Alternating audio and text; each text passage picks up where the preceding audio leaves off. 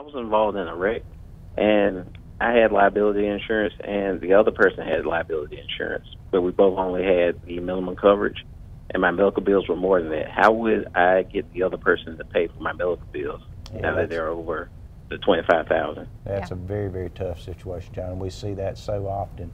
Of course, you do have a claim against the individual. Just because they have insufficient insurance, that doesn't mean you still can't have a claim against the individual. The problem with that is obvious, that most people do not have the resources to take care of hospital bills, especially it sounds like you've got some pretty serious ones. You will have med-pay coverage on your policy that could help with that sum, and you will have UM coverage, I think you've already mentioned, on your policy, but sometimes there's just simply not enough insurance and resources to cover an accident. It's very unfortunate. We do see it sometimes.